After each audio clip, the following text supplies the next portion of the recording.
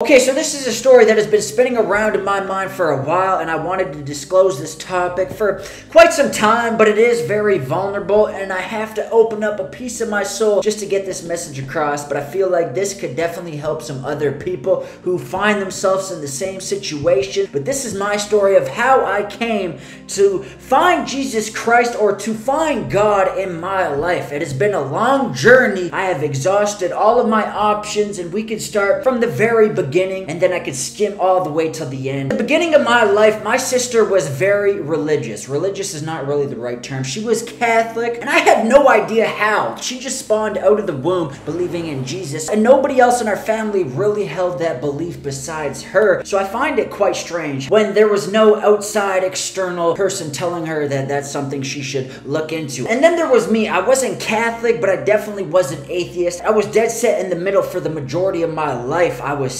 spiritual, and that's what I claimed, whatever that meant. I believed in the universe. I believed in manifesting. I believed in the power of the mind. I was just always that odd spiritual kid, and I would go to camp, I would go to church, I would go to these things when I was very young. My sister would always introduce me to the group, but I always felt like it was a facade, or it was just a mask of positive emotions that were fleeting, and it would go away after a week. For me, it was just coating my mind in positivity, coating my spirit in some jolly good feeling, and I would go home and the things would be the exact same because I truly wasn't connecting to God. I was connecting to the events, I was connecting to the music, and I was not even close to being in a place where I could truly receive that connection from God, because I still was so attached to the world. And yes, I was young, but I was excited about so many more things, and not going to camp, not going to these Christian groups. Although every time I went, I felt a sigh of relief. I felt great, I felt good, but I wanted to stay connected to the world, so that's what I did. And throughout my whole journey, I never had a true connection with God, and I never really believed in God, but I was always spiritual, and I was always trying to find that more in life. There's always something inside of us that knows there's more, and there's always this void, this thing inside of all of us that we feel the need to fill with different things. For me, it was attention. Now, this could stem from multiple different things. Like, I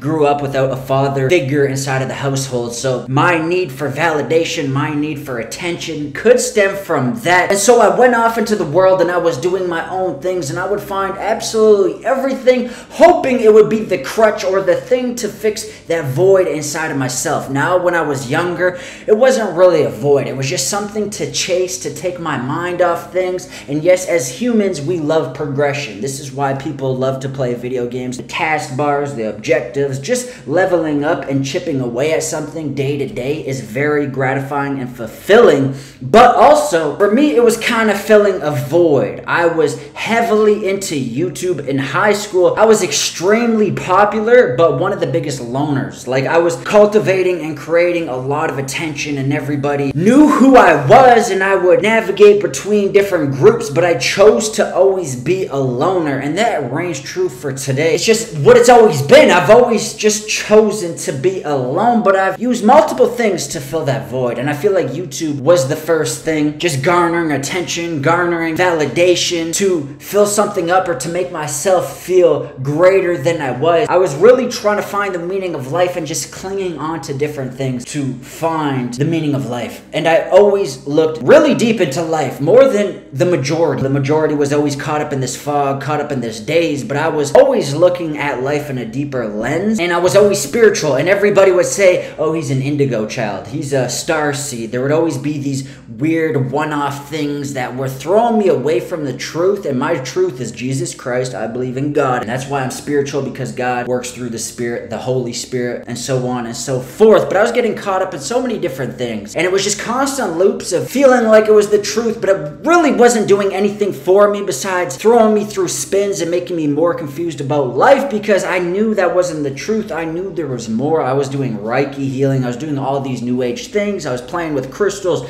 thinking it was trapping energy, or preserving energy, or protecting energy, or keeping away energy, or giving energy. I was reading all these different books, meditating, doing absolutely everything, and I believe that whole tree is just one big thing that leads into witchcraft. Like, literally, just think about this. Like, you're playing with rocks at first, and now you're getting into the book. Now you're meditating, you're doing all this mind work, and then you're doing Reiki healing, and you're doing all these things, but it's not the truth. It's not truly working, but you believe you're your own God. Oh, I'm manifesting. I can can create my own future. You're kind of building up this ego inside of yourself, and you keep going down the rabbit hole because it's not the truth. It's not fulfilling, so you keep going down that line, I need more rocks. I need more new age things. And then next thing you know, you're Taylor Swift on a stage doing witchcraft. Okay, that's dramatized, but that's what I'm saying. So I was trying to find the truth, and I just couldn't find it, and it was stressing me out because deep down inside, I knew there was more, and my spirit was screaming for more. I knew there was more, and I was trying to find that purpose. I was trying to find that fulfillment for literally half my life. It was driving me crazy because I knew this odd job that I'm doing, this matrix, this system, what I'm stuck in, this confined reality where this is all it is. You wake up to the grind, you go to bed to the grind, you wake up to the grind. I knew there was more, and it was so stressful because the calling inside of me was so loud. But every time I would lean on my own understanding, this is a biblical thing. It says when you lean on your own understanding, it always leads to destruction. So every time I felt this higher calling, I'd be like, okay, I'm gonna go back into YouTube, I'm gonna make these videos, I'm gonna do it my way. And I would kind of be another duplicate. I would copy and paste what I thought would work. Very eye-catching, eye-appealing videos that would stimulate the mind. And I was following down that path of the Mr. Beast, the air racks, and I was just doing things that would quickly grab attention because I wanted to get there as fast as possible.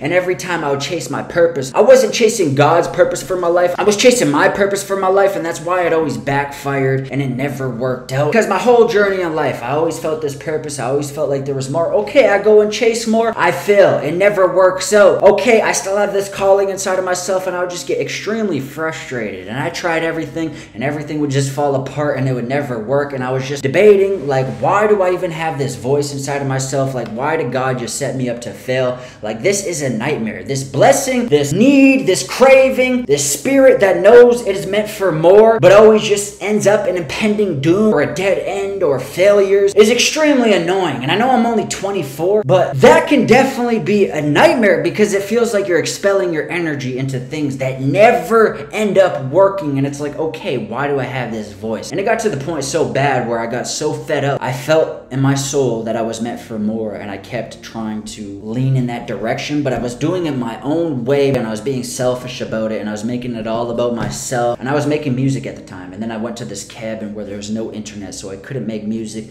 And I'm like, you know what? I'm tired of this spirit that is so desperate for a purpose, this spirit that needs to be a part of something, but it's never there. And I was so fed up. I was desperate for a purpose. I was desperate for a calling. I was desperate for more in life, but it was never there. It was just always something I felt, but every time I reached, every time I tried, I failed. So I'm like, man, why am I even here? Why am I on planet Earth? What is my purpose? Is it to just be like everybody else and fit into this system that kills our spirits? Like all our dreams are dead, like nothing really matters. Like, is that why I'm here? And I would just beat myself up constantly to the point where I'm like, you know what? I'm just gonna off myself. I had the idea, I had the thought of crashing my vehicle. I've told this story multiple times, but I never did that intentionally. I just always kind of fantasized of the idea. I know it's very sick. I was definitely tortured by demons or overtaken by something that led me to this thought process because it's absolutely insane. But anyways, that's what I truly felt. And a couple days later of having this thought constantly just in my mind of ending my own existence, I'm just being open, I'm being upfront. I never did this intentionally. I was driving, looking down at my phone, and I looked up and my hand like jolted a little bit because there's a vehicle that was coming. And when I jolted, I got sucked in the ditch and my vehicle flipped and it rolled and it rolled and it rolled. And luckily, by the grace of God, I walked out of that situation without a scratch. I thought I was going to be paralyzed because my back was cracked and my back was numb and I was limping towards this girl's vehicle. My head was cut up, everything was cut up, and my back was numb. And I went to the ambulance and I got in the hospital, and this doctor was sticking his finger up my saying, do you feel that? Do you feel that? And I did not feel it, and I was so petrified and I was so nervous that I might be paralyzed. And I'm like, really trying to feel it? I'm like, I don't really feel it. And I was just, really devastated, and I was in a moment of severe panic, and I'm just very grateful that God got me out of that moment. But that feeling, that purpose, why am I here, still stuck inside of me, and it was bothering me. I'm like, oh my God, not this again. Like this voice, this inner dialogue, this inner thing inside of myself is unshakable. In that period, I I was off work and I had a lot of time to think, obviously. And then I went back to work and it came to a point where it was layoff season. The top of the mountains were just filled with snow and only a select few were allowed to stay there because they didn't want a whole bunch of crews operating in that space with machines driving everywhere, causing a whole bunch of movement on top of the mountain. So they were cutting off people, and still luckily I never got laid off, but it was to the point where the calling, the purpose was so loud where I wasn't really focusing or paying attention at work, and I was so fixated on what I was doing after work, which was videos, going to the gym, and that started to consume me. That started to take over because I was staying up till like 1 a.m. making these stupid videos and going to the gym, and it would be later and it would be later, and I was just more tied to that than my job. And my boss started to realize, and he's like, listen, it's layoff season, like we're already cutting off a whole bunch of people. If you want to go and do this thing, just go and try it. So my plan was I wanted to go to Vancouver and really try this thing out, an unknown city where nobody knows my name. I could just make videos, I could do what I want, and I could just get rid of this voice once and for all, or at least give it a shot to say that I did it. So I decided to go to the city and I started shooting these crazy prankster style videos because I was watching Loaf, I was watching Gideon, I was watching all these explosive YouTube channels that were growing extremely fast. So I just followed suit and I was doing what they were doing, expecting the same results. Mine was an absolute nightmare. So the story starts off, I go to the city in my vehicle and I'm like, you know what? I'm just gonna put my trust in God. I didn't really believe in God, but I'm like, you know what? If it's just me, I need somebody. So God, whatever, just I'm gonna keep you at the side and we're gonna have some conversations here and there, whatever. It was just somebody I prayed to for that extra help in that moment, but I don't know if I really believed in God. I was doing everything in my power because I was alone in this situation. So I started shooting these videos. It started off with pranks, just copying other YouTubers, and then I was doing some gym videos as well for reels, and I met up with this one kid who was also doing YouTube. He was doing other styles of video like RuneScape and that, and I was doing IRL videos, and I pushed him to do IRL videos. He wanted to do that. He wanted to get into that. So I was in the city alone, and he said, hey, crash at my place and we could just do this thing together. We can make YouTube videos together. And it was kind of like a business transaction of you help me, I help you. And he had a whole bunch of writing on his wall of I will devote my life to God, and it was a whole bunch of things about Jesus, about putting your faith and your trust into God. And I was praying to God in moments here and there. So I'm like,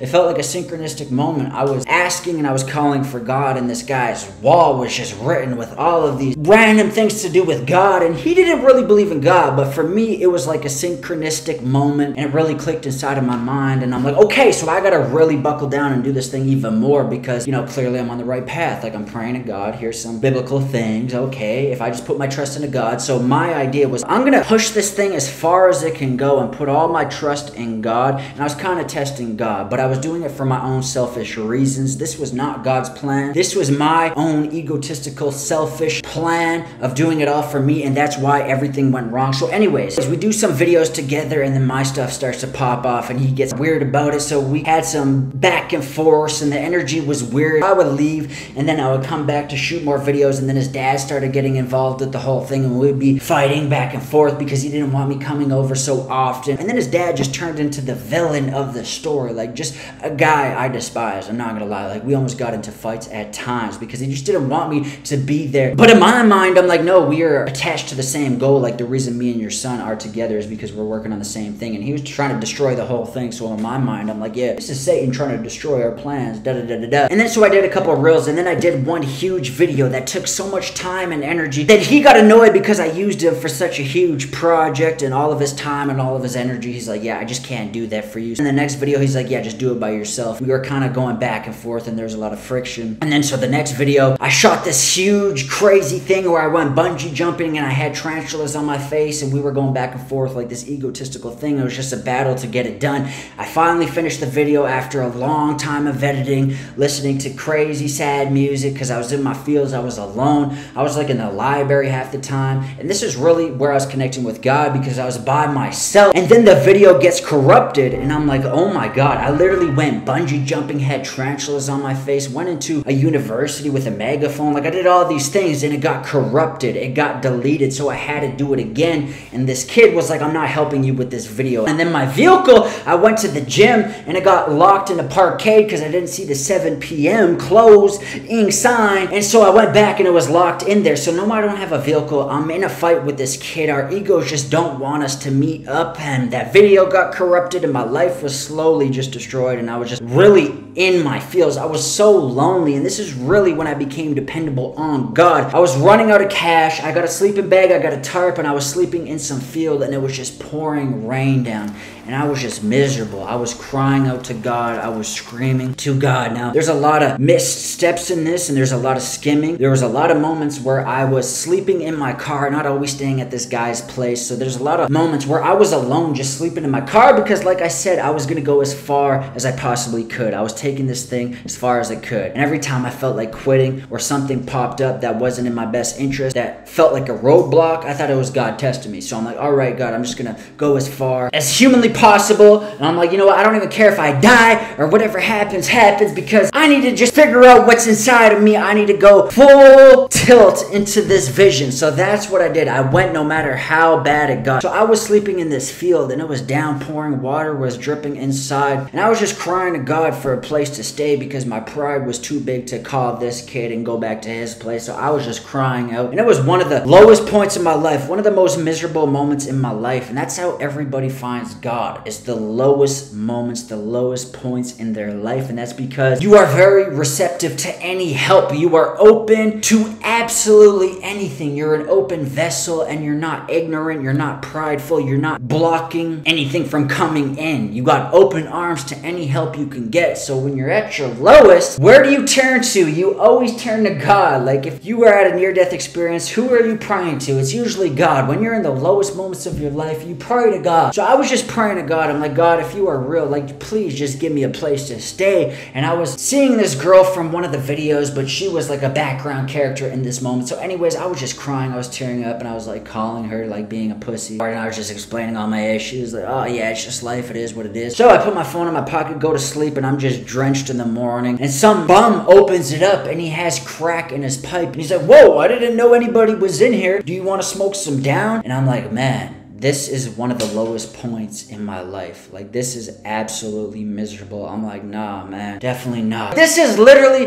the bottom of the bottom of the bottom. I'm like, oh my gosh, I am here. And I was just broken. I was just so broken. So I called this kid back. I'm like, man, I really need a place to stay. And it was like a 2-hour walk. So I walked 2 hours to this guy's place, like drenched, and it was in the city. So there's people everywhere, and I'm walking through these crowds, just looking crazy, just drenched, soaked. My clothes are dirty, and I just had this redemptive look on my face of, I gotta follow God. The only reason I can continue is because of God. And I was just so focused on God. Like, that was the only moving factor, because I said I was gonna go as far as possible because I was leaning on God. So I just kept going, and I went to this kid's place and cooked up some meals, did all of that, got a shower. I went back to go see if my vehicle was there, and I looked through the bars, and I looked absolutely everywhere at every single angle, and there was nothing inside because there was a little lip. There was a bottom layer, and that's all I could see. No matter what angle I was at, I could only see the bottom, and it looked like there was no vehicle stored inside of the parkade. Through those bars, no matter how much I tried, there was a top lip, and above that top lip was my vehicle, but it was so small that it looked like it was just the whole parkade I was seeing when I was looking through those bars. So I reported my vehicle stolen. I thought my vehicle was stolen,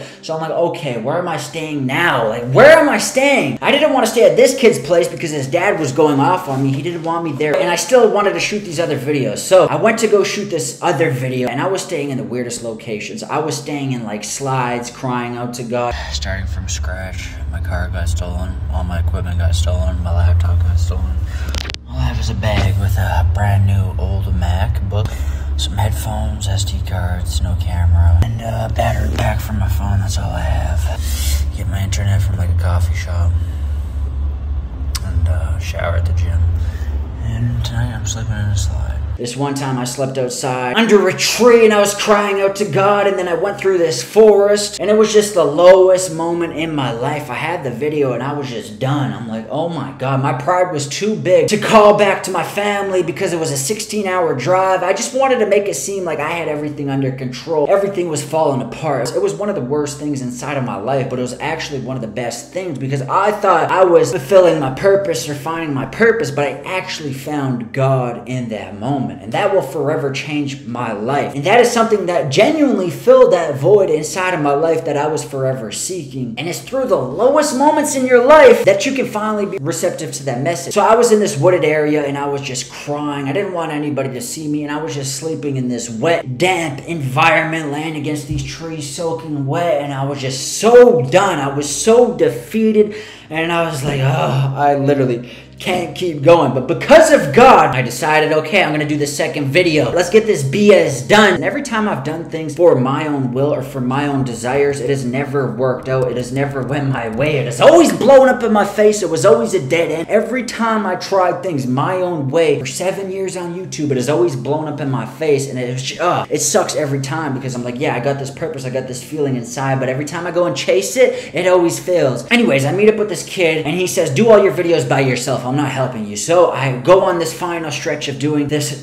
huge grand video by myself, getting all of these people to do this huge grand skit. I get crowds involved. I'm just expending so much energy to do this video for myself, like this Mr. Beast style skit that leads into a prank. And the moment I'm doing the final touches on this video, like it's been weeks and weeks and weeks of just putting gut-wrenching effort into this video and just grueling days, grueling nights, and I'm finally finished. I'm at the library bumming some free Wi-Fi because I have no place to stay. Throughout the creation of that video, I was staying in 3 locations. It was outside because I thought my car was apparently stolen, but it wasn't, because the parkade opened up eventually and I went back in and I seen that it was just a lip above and there was my tires. You could only see it when you were in the parkade enough. So I thought it was stolen. That was a relief. So it was either my car outside or this dude's place, and that's why I was connecting with God so much, because I was so lonely. I was in these very lonely phases of wilderness seasons where I'm literally outside in random locations outside, just crying, cold, freezing, building my connection with God. And then this video, after putting grueling effort in, running back and forth, doing it all myself, setting up all these events and trying to get people involved in doing these pranks and things of that nature, the moment it is 99% finished. Like, this video is taking so long. I'm pretty sure it was a month since my last upload, and I was ready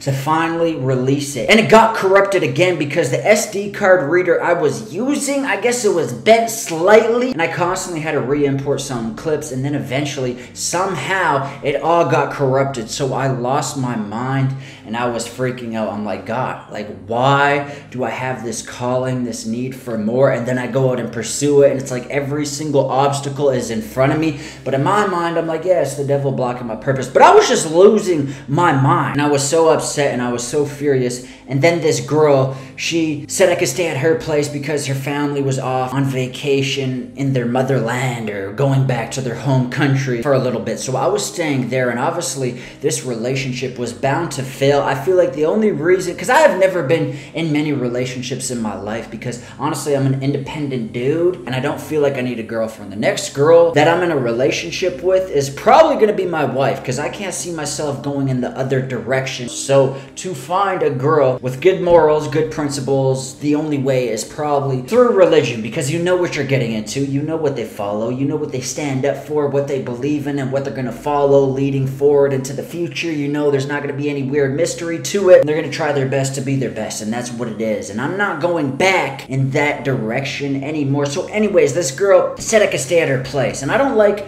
bringing this girl into the mix because I don't like talking about anybody, but it does add flavor to the story. So I was staying there for a while, and the reason I feel like I got in that relationship is because I was so far away from family, I was so far away from everybody, and I needed somebody to lean on. So I got into a relationship. So I guess we had some kind of spark, although our ethnicities, our morals, what we believed in were completely different, but somehow, some way we connected, and it was just weird. I was just in some weird relationship, starting something in the middle of nowhere, and it was because I was lonely, I guess. So this relationship was bound to fail because I wasn't in a stable place. My mentality wasn't stable because I was going through all these crazy different events that were not stable. Every time I stepped, it was like stepping into the unknown. And you should never get a girlfriend if you were not in a stable place in life or you don't have the fundamentals built up in your life. Like, you should be able to provide for her. You should have everything laid out. Because if you're overly stressed or you're dealing with certain issues, it's going to play into the relationship. Or if you have certain things you're dealing with or struggling with, and you're not mentally in the right place, it will manifest in the relationship. But it's always just bound to fail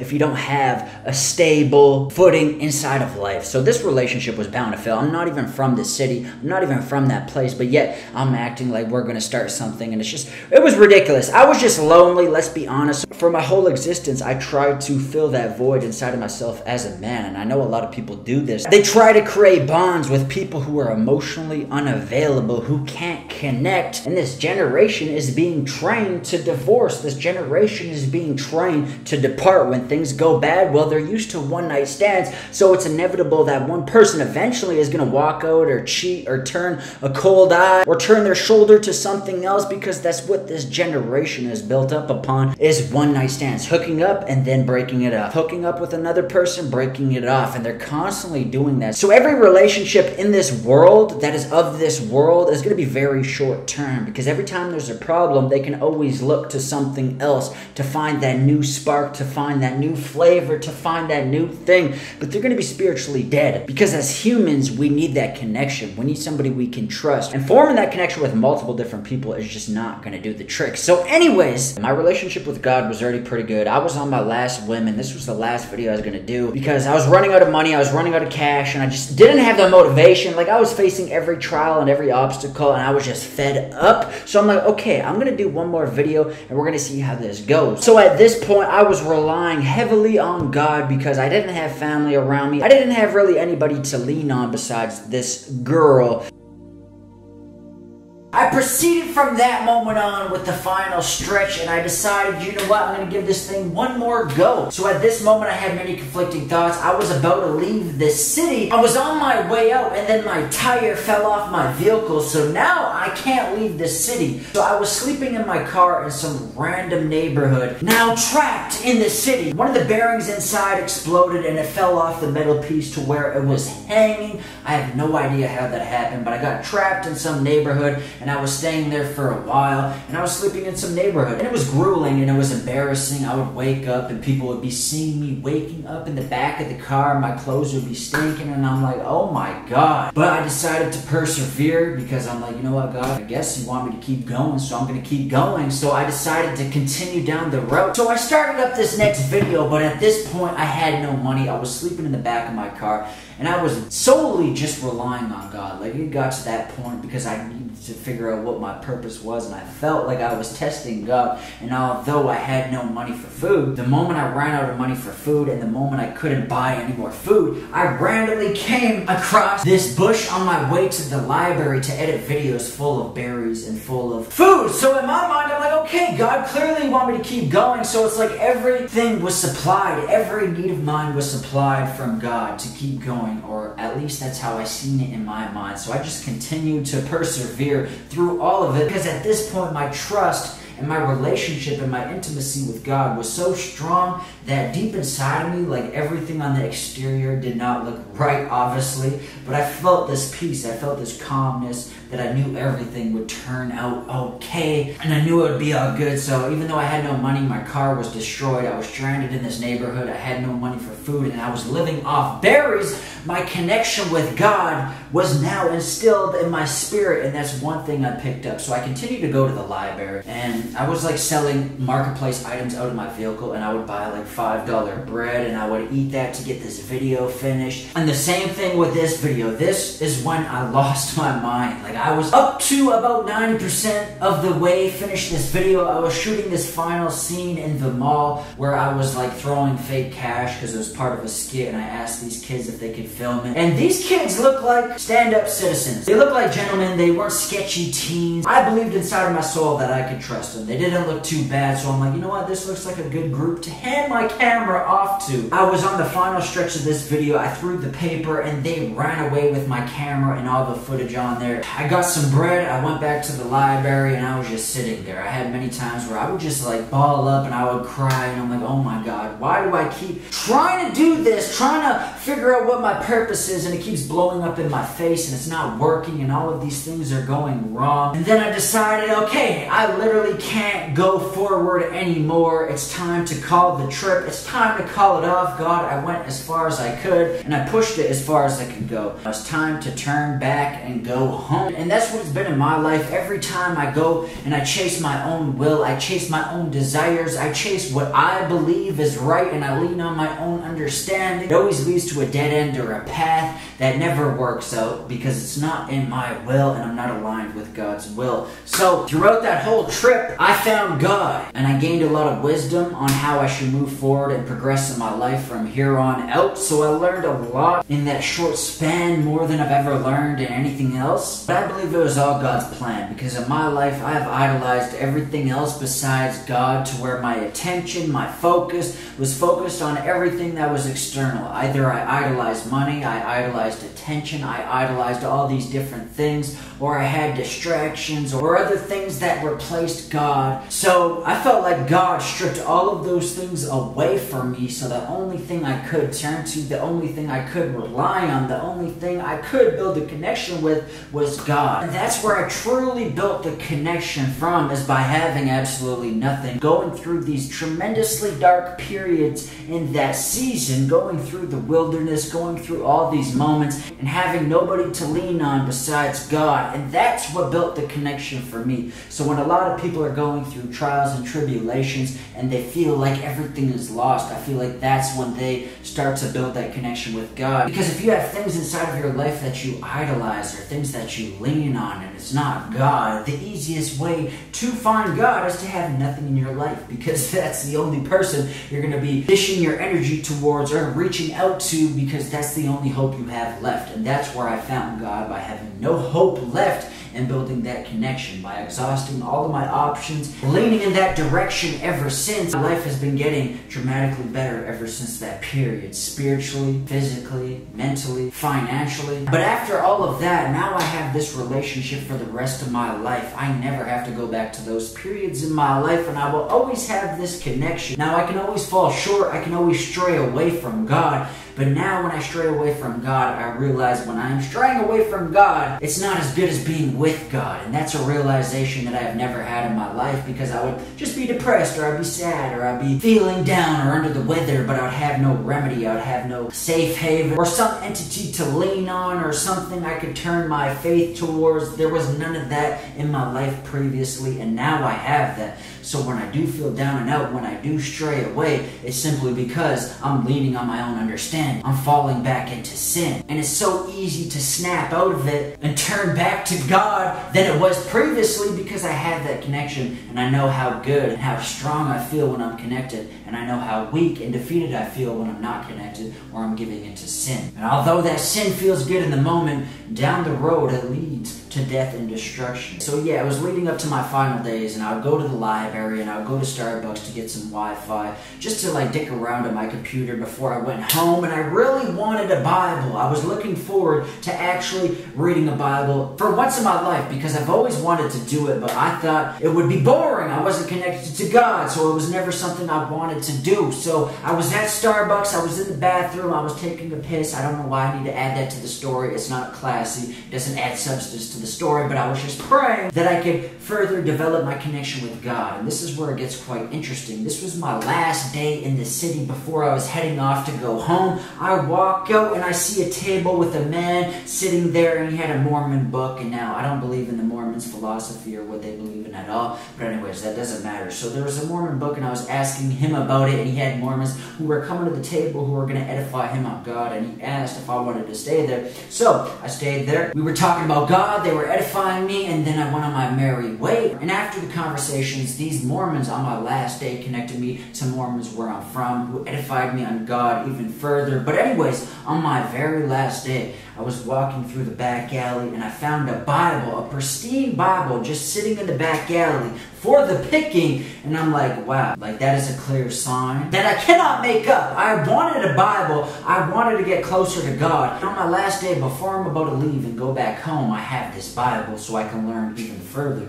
So I feel like the whole reason I went on this trip to begin with was to find God while leaning on my own understanding and tapping into my own selfish desires. So I found God with that trip, and now it's time to lean into God's will for my life, because I've tried it my own way. I've always hit dead ends. I've always hit failure. I've always came up short, or it's been the wrong path, or it's never worked in my favor, or whatever it may have been. It's just never worked. I've exhausted all those options. I've tried everything. So every other way that doesn't align with God, or it's not a part of God's will, sounds extremely unappealing, because my whole life I've just met failure after failure after failure, after trying to fill a void, and I could never fill that void, trying to figure out and scavenge the meaning of life and never truly finding it. But now I've truly found it. Now it's time to move in God's will and not my own, and lean on His understanding. So yes, hopefully you guys enjoyed this story of how I found God in my life. And just so you know, when you find God, it's not going to be in the prettiest moments. It's not going to be all glitz and glam. It's probably going to be pretty ugly, because that is every single testimony that I have heard in my life. It's quite ugly. So anyways, yeah, not saying that's what it's going to be like for you, but we do have egos. We do have this shell, this shield put up to where we can't receive or be receptive to anything else. So I feel like that shell, that ego, that pride needs to be broken so you can be humble enough to receive the message of God. And He is willing to use anybody. So yeah, that concludes this video. Hopefully you guys enjoyed, and I'll see you in the next one. Peace. Voices in my head, they want my downfall. More I read my word when he loud off. ATL Jacob. You know what I need and I got you. Sometimes when I'm praying on my knees, I get vulnerable. You know I be fighting against my demons when I'm lonely. Then I found out Jesus is the one I really wanted. I know that you notice. When I'm alone, I keep it real. Talking on the phone, but I know that you gon'